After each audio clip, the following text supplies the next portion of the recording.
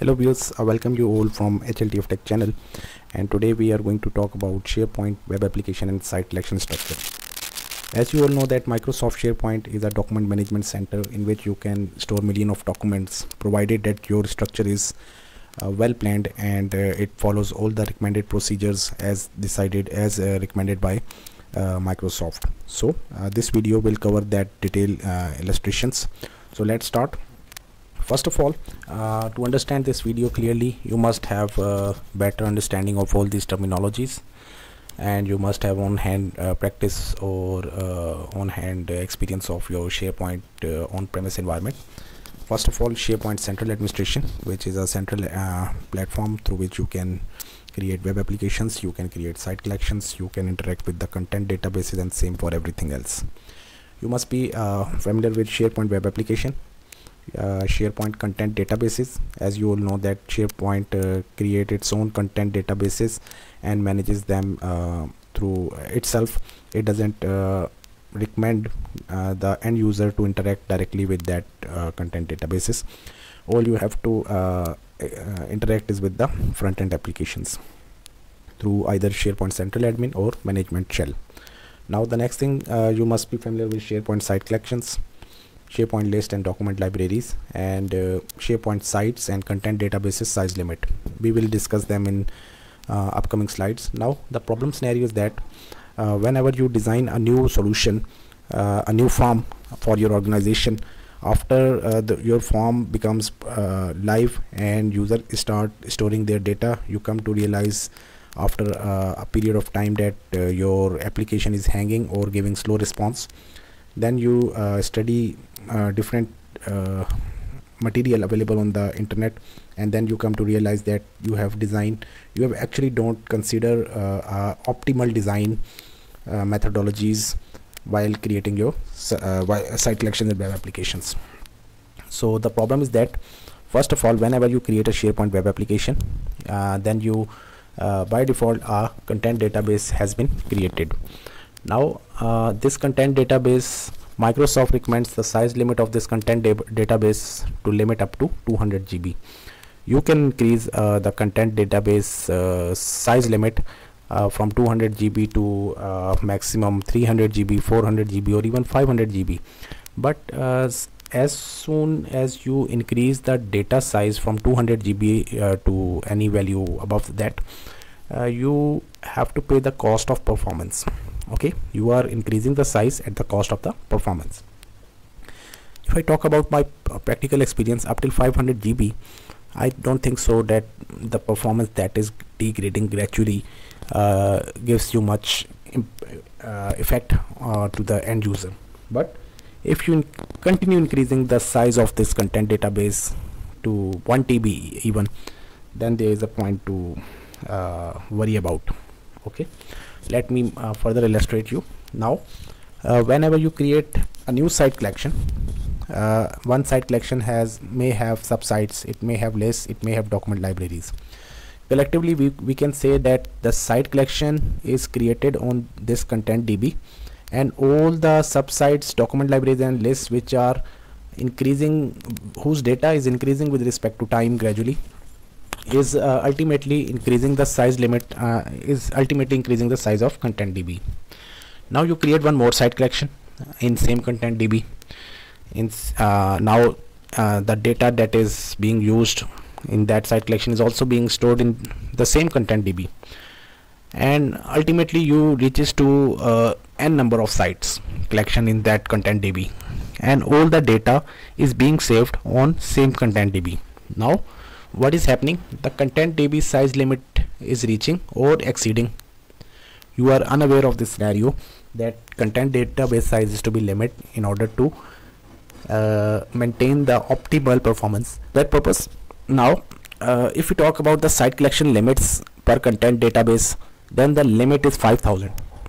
It means that you can create 5000 site collections in one content database, but this limit is also subject to the limit of the data size, that is 200 GB.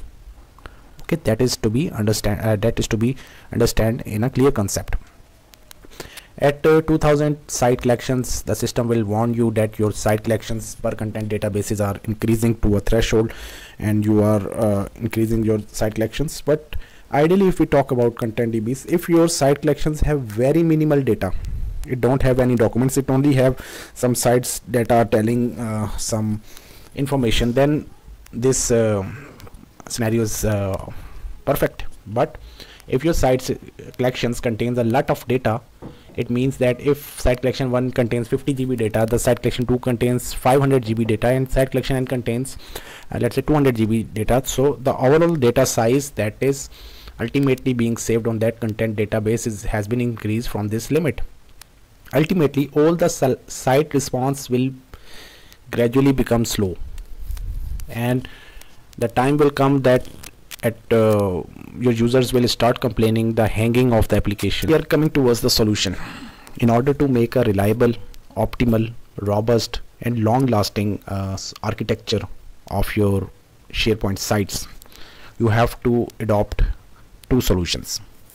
Either first of all, we will talk about the first recommended solution, in which this is a SharePoint Web Application. This is the first content database with a size limit of 200 GB that is already defined by Microsoft. Now you will create a site collection 1 in that content database. For now you will try to calculate that how much time will it take to reach 200 GB. Alternatively, what you will do, you will create a new content database and a new site collection will be created or directed or created on that content database, so that all the data of site collection is saved on content DB1 and all the data of site collection 2 will save on the content database 2, and same for every site collection and number of site collections. Okay, so it will since you have created multiple content database, now in this case the 200 GB limit will reach slowly. Okay, it will not reach so rapidly as it was discussed in the previous case. Now the limit is 5000 GB, warning is 2000. That limit will be sufficient. We are not going for multiple site collection in one content database.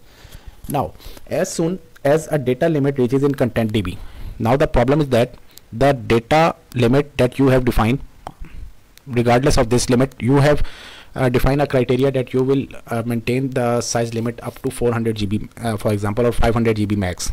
After that you will not overload that content DB. So what you will do, you will define the limit here. On reaching the limit, what you will do, you will create a new content DB. A new content DB will be created and a new site collection template. From this template you will create a new site collection of the users without data, and this site collection will go in the read mode only.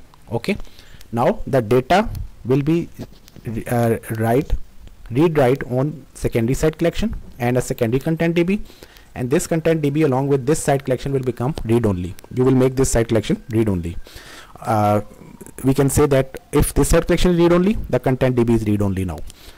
In this way you can create multiple site collections, multiple content database. The limit of the number of content database is not defined. Actually you can maintain many content database per database server. Okay, I think this scenario is clear. Now going towards the recommended solution 2. Sorry, I have only copy pasted, not edited it right now. Recommended solution 2. The recommended solution 2 is that same, you are creating multiple content databases, and for each content databases you are creating or directing one site collection per content database. Now the limit is same. What you will do, as soon as the data limit reaches in content database, you will define content database limit at SQL DB level. Now this recommended solution is being done, the previous recommended solution was being done on SharePoint level through SharePoint Central Admin. This solution is being carried out or executed at database level by your database administrator of your organization. He will define the content DB limit, MDF file limits at SQL DB level, and on reaching the limit he will define that the MDF file, that is the primary file, will be splitted into secondary files. Each multiple secondary files will be created, and each file will occupy data limit of 200 or 500 GB or 300 GB, whatever you have decided. On reaching that limit, your multiple MDF files will be splitted and will maintain this limit. Okay, so at SharePoint level it will be a one content database, but at SQL level it will be splitted into multiple MDF files, and it will be managed by the SQL server itself. Okay, so in this way you can perform a recommended solution 2 as well. This solution is basically recommended whenever you are planning to change the architecture after you have faced that problem. You were not aware of this problem, and when the users reported you that the application is being hanged and the data access is so slow, that you troubleshoot the issue, and you come to diagnose that your content database size limit has been increased into TBs. Now this is the time that you will adopt the recommended solution 2. But if you are designing a new solution and you are already aware of this scenario, you will I recommend you to go towards the recommended solution 1 that we have already discussed in the previous slide. So this was all about, and this video, the content of this video is not available commonly on internet, I think so. These all are the things that are experienced through your practical interaction or manifestation with the systems whenever you face such challenges. So I wish you good luck for a better SharePoint developers, administrators, through accessing and understanding these videos. And new viewers, please join my channel and enjoy watching more videos. I thank you all.